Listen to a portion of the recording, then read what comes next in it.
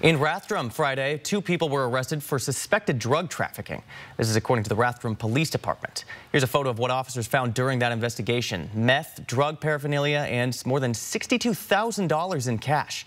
The driver, Benjamin Barnard of Spirit Lake, was arrested for trafficking drugs and possessing drug paraphernalia with the intent to use. The passenger, Sarah Mallett from Newport, was arrested for possessing a controlled substance with intent to deliver and outstanding felony fugitive warrants out of Washington.